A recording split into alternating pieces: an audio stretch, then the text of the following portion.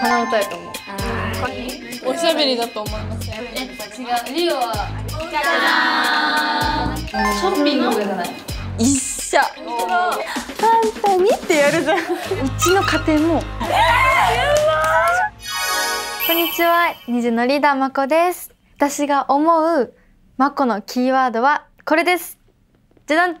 ゃん。まだ本当に作りたてなんですけど、将来の夢がファッションデザイナーっていう夢があって、こう服の絵を結構描いたりするんですけど、始めたばっかりでこれからノートにしていこうかなと思ってちょっと描きました。スピード結構寝る時間が早いというわけじゃないんですけど、よしもう寝ようで目をつぶってもう寝てるみたいな感じなんですよ。私も本を読むのが結構苦手な方だったので、今日はこの1ページって決めて読んだら元気になるような本を読んでます。メンバーといる時方言がすごくて、なんかメンバーが真似する方言がすごく面白いんですよ。で、なんとかしとるけんとか、なんかけんとかを結構やたらにけんをつけてくるんですよ。何に対してもなしとっとみたいな感じで、なんかとっととかなんかもうそういうのはちょっと可愛いんじゃないかな。もう断然方言ですね、多分。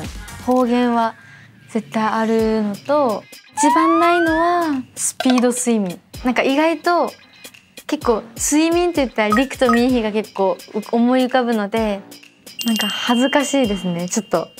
でも意外とみんな見てないようで多分見てると思うので、まあいい言葉ばっかり習うんじゃないかなと期待をしてます。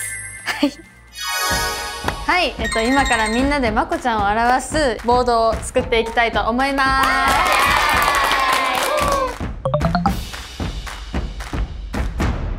じゃあ始めていきたいと思います。はい、レディーゴー。スタート。ママって何？なんかまこちゃんっていつもなんかみんななんかちょっとすごく甘やかしたりとか、なんか可愛いじゃんいいじゃんとか言ってくれるから、すごくお母さんみたいなサポートして。じゃあママ貼ろうよ。本当に？じゃあ保留で置いとく。あ、いいね。ナッツは貼ってよない？貼ろうも貼ろう。私の推しはこの子。何？カメラ。一緒にさ写真撮るときにさ必ずいない？確かに。違う、例えば一人で撮ってんじゃん。そう。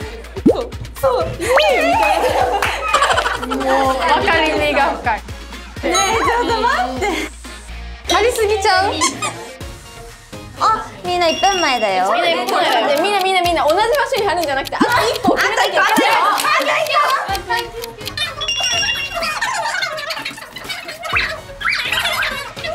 10秒前。10秒前？ちょっと早く。あ、できたじゃん。できました。あと2。ぴったり賞。誰が見てもまこちゃんじゃない。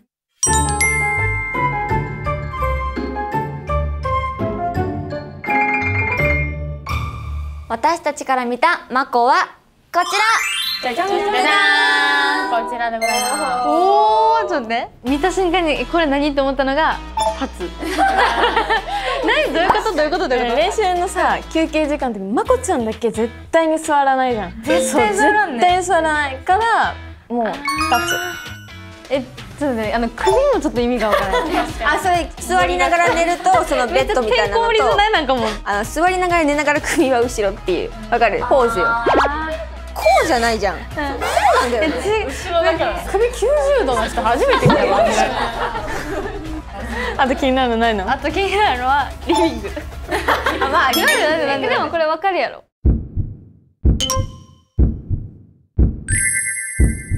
夜になんか全部終わってからリビング行くやん、まこちゃん毎日、帰ってこへんやん。もう最近まこちゃんが帰ってくるの知らんと寝るっていう。たまにリビングで熱唱してる時あるからな。なんかストレッチ終わったんやろうなって感じやけど、こうあぐらかいて「やばい」だって今めっちゃ歌うやんみたいな。だから鼻歌もそうじゃん。そうや。最近そんなあれじゃない？昨日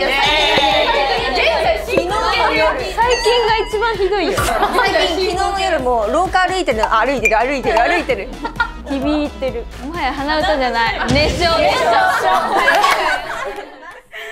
ちなみに私のチャートはこれです。じゃじゃんダン。ファッションノート。でなんか反応やばくない？一個も合ってへんやん。ファッションノート。何それ？ファッションのじゃファッションリーダーとかじゃなくて、そういう意味だけ作ったんじゃなくて、全然そこはちゃんとみんな聞いて。違う、服の絵を描くのが好きで、それでこれからちょっと変えていこうかなとか思って、今度なんかメンバーの衣装とかも描きたいなとか思ったりして。いいじゃん。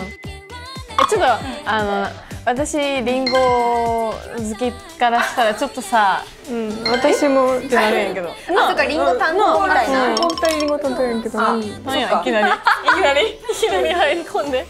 最近ね、ちょっと最近のリンゴ美味しいよね。それで毎日1個食べるようにちょっとしてて、もう今美味しいです。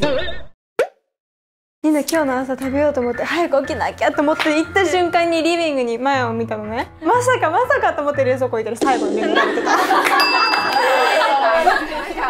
ドライヤーは最近ちょっと髪の毛管理の仕方うまいと思わない？うまいとこある？髪の毛。前よりは言っていいんかわからんけどさ、ドライヤーするときにな、まこちゃんいつも片足上げながらやってんだって。違う、足上げなストレッチしてんねん、その間に。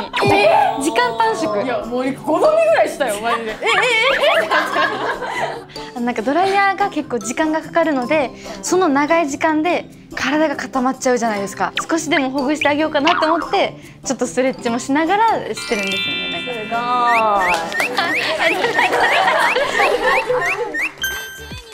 せっかちではないんですけど、なんかこの時間にこれもできるならいいじゃんみたいな感じで、なんか一石二鳥の考えで。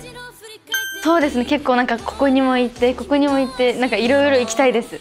じゃあノープランで行動はなし？絶対無理。それは超意外。うちの家庭も旅行行くならもう一冊の本を作るぐらいの。場所とかの場所の何時何分。そうだからこんくらいのファイルに全部挟まってんねん。そんな人いるのほんまに。計画通りに行くねん。しおり作る。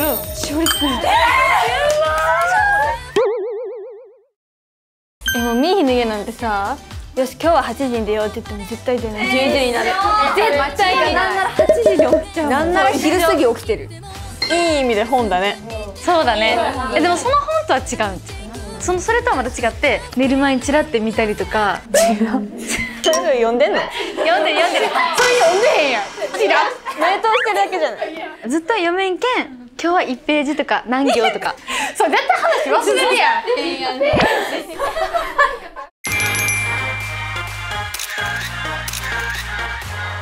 私が思ってたのとメンバーが思ってたのが全くなんかもう一つも当てはまってなくて、ちょっと今びっくりしてて。でもみんなの見たら全部当てはまってるので、なんかよく見てるなって思って。いや本当にありがとう。目に入ってくるんで。以上、NiziUでした。バイバイ。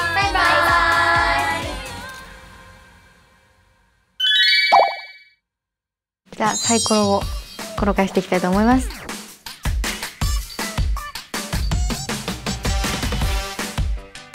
行くんだ。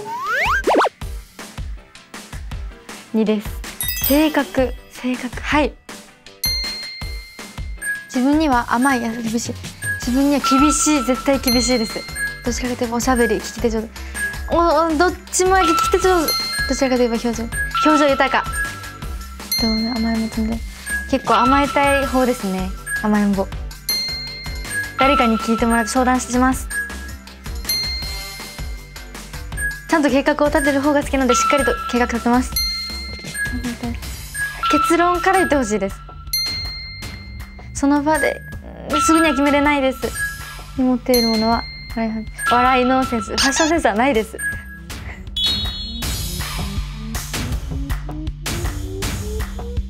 私は家にいたら末っ子なので結構甘えたいです。なんか可愛がられたいですね、やっぱり。なので一番ニナが羨ましいです、正直。まあたまには甘えてもいいかな。